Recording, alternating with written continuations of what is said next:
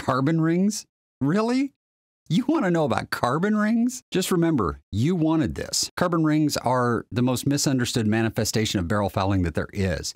They are commonly blamed for maladies like flyers, difficult bolt lift, hard extraction, blown primers, big groups, high ES, gingivitis, diarrhea, constipation, hemorrhoids, erectile dysfunction, and bad wind calls. They are the boogeyman of the internet shooting community, the monster under the bed of precision shooting. Today, let's get into the reality of what a carbon ring really is, where it grows, and what it does in your rifle, and best of all, how to prevent having problems in the first place. Now, I know several people have requested that I show borescope pictures of what a carbon ring looks like, but I have a question for those people. What kind of an expert would I be if I let carbon rings grow in my barrels to the point where they made a difference and caused a problem?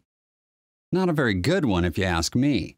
I don't have any barrels with carbon rings for a very good reason. Let's start with what carbon rings are and where they grow. If you compress carbon under high pressure and high temperature, you get a very hard substance. And a true carbon ring, not just a wishful carbon ring, has hard carbon in it. That means that it is not coming out the easy way. You're going to have to remove it abrasively. We'll get into some techniques for that in just a minute. But now that we understand what it is, we got to know where to look for it. In order to do that, we need a chamber diagram. This is the chamber diagram for my newest invention, the 7mm Pro Shooter. Let's section this sucker out just in case you don't know what a chamber drawing looks like. This is the shoulder. Here is the neck, where the neck of the case goes, and this is the free bore. When we put a case into a chamber, it has clearance around the periphery. So there's a little gap between the brass and the steel. There's also a gap at the front of the mouth of the case, and that's the important part because that's where the carbon starts to build up.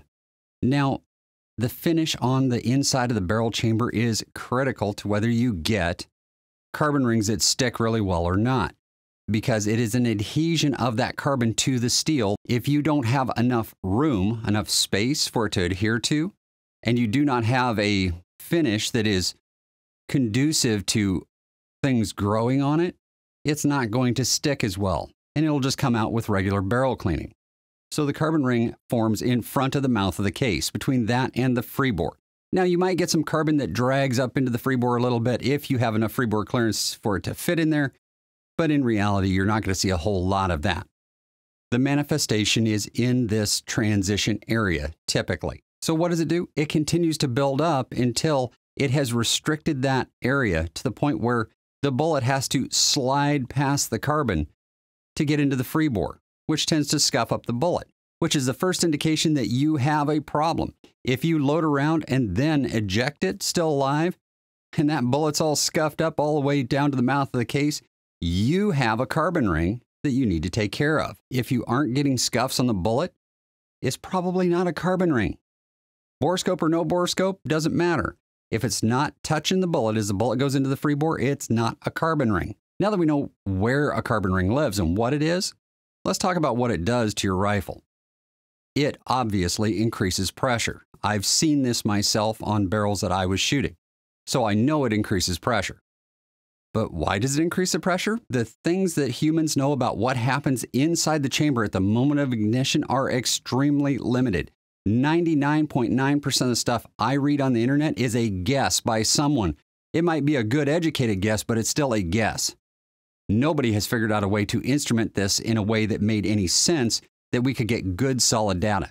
In other words, we don't know if the carbon is blocking the flow of gases around the bullet, if it's causing the bullet to not move forward as easily and causing a buildup of pressure, if it's doing something else in there. It really doesn't matter what is causing it.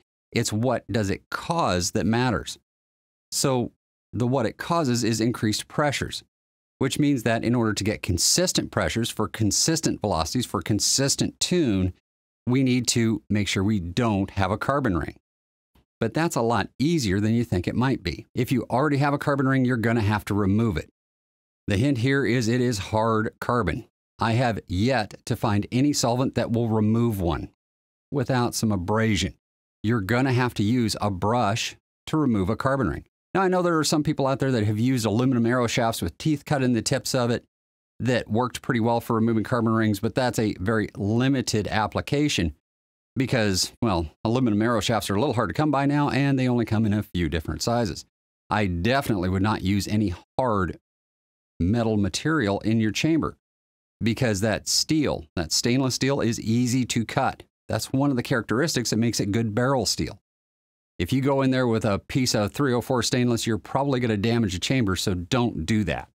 Just simply don't do that. For me, it's a bronze brush on a short cleaning rod, a bronze brush that is a couple sizes bigger than the bore, because we don't want that brush going down the bore. We want to come up to that transition and clean that transition area. So the real trick to carbon rings is prevention.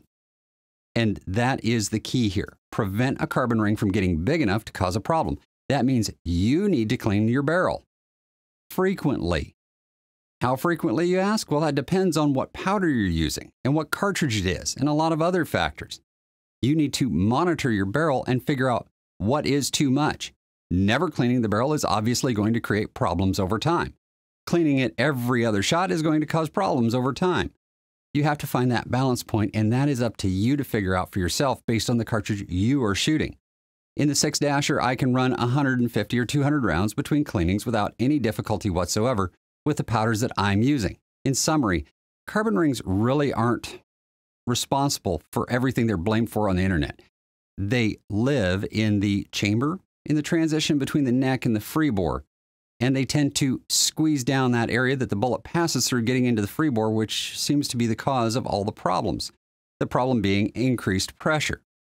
And last but not least, the best strategy is to prevent them in the first place by cleaning that barrel and cleaning that transition area more frequently so that they never build up to the point where they actually build up to the bullet.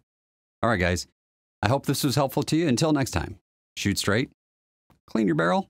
We'll see you in the next video.